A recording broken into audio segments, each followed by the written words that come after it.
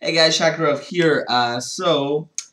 This week was the release date of History of Hockey by In the Game. I was super excited to open a box. I actually opened the case, a 4-box case. Was also very scared because of the checklist.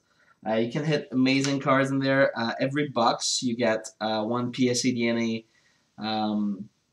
authenticated autograph. You get a rookie authenticated certified authentic by Beckett.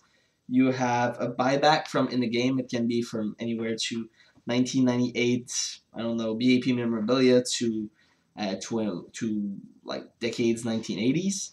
And finally, you get memorabilia and art card. Can be 1 of 1s, can be out of 10, can be out of 40, with some very neat art on those cards. So I opened the 4-box case. Unfortunately, I couldn't use the computer at that time, and my camera was full, so I couldn't film it. So I'm going to show you what I got with top 1, 2, top 4 DNs, but really it's top 3. You'll see. So first up, we can start with um, the buybacks. I actually got 2 decades 1980s autographs, which is a bit disappointing considering it's a 4-box case and it's hand packed. So I don't know if the cases are hand packed or it's every box is hand packed. So I don't really want to complain or anything. But anyway, I got a Dale Hunter autograph from decades and also Borje Salming.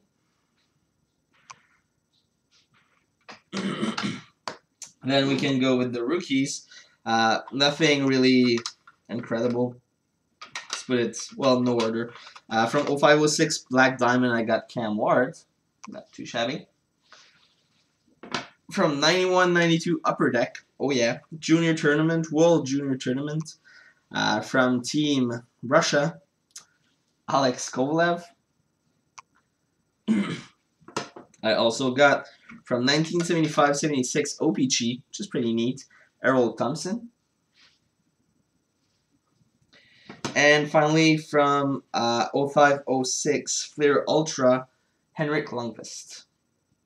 So those were my rookies. Nothing really impressive, interesting. You don't know.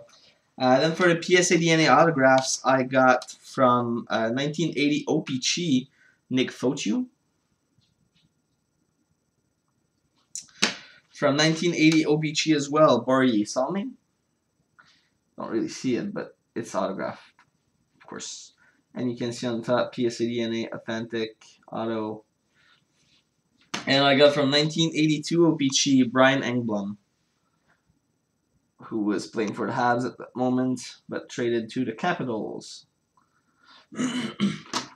And finally, for the memorabilia, I had art and memorabilia. All those cards could have been in my top. They're beautiful. I got a Patrick Roy breaks Sawchuck's mark out of 40. So those are printed art, so they're not original art. You see 2-color piece here of memorabilia, Avalanche out of 40.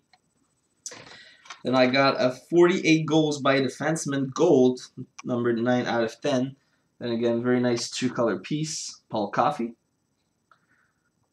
2-color piece, out of 10, gold. And I got a semi-PC hit, gold medal save. That was from the 1994 Olympics when Tommy Salo made a save on Paul Kariya to so Swedes would beat Canada and blah blah blah. Numbered out of 10 with a nice 2-color Team Sweden jersey, Tommy Salo jersey. The best part of the card, obviously, Mr. Kariya right there. Although it was probably one of the saddest moments in his career, that and the numerous concussions. Anyway, and for the top, I got from the buybacks an international gold from 0102 BAP Signature Series of Paul Kariya. It's actually a pretty rare set, very sought after, and that's also a PC hit, so very nice. Then I got from 0203 Packhurst, Mario's mate, dual jersey of Mario Lemieux and Eric Lindros. I thought that was sweet. I mean, that's not a $400 card by any means, but I really like it. And my top two, I'll go with that one first, but it's debatable. Um, from the memorabilia and art, number 9 out of 10, Machine Gun Ted, with a very nice piece of Ted Lindsay jersey. So very nice piece of vintage jersey. You can see here, you can see a patch piece actually. Sorry if it doesn't. Anyway, you can see it. Out of 10, very nice art. And finally, PSA DNA Authentic Autograph from 1966 Topps.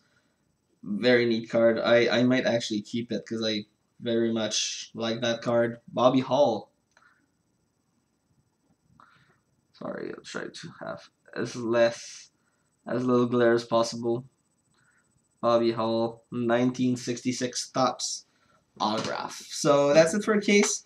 I would say if I were to sell it, I would be very disappointed. It's like value-wise, not so sure.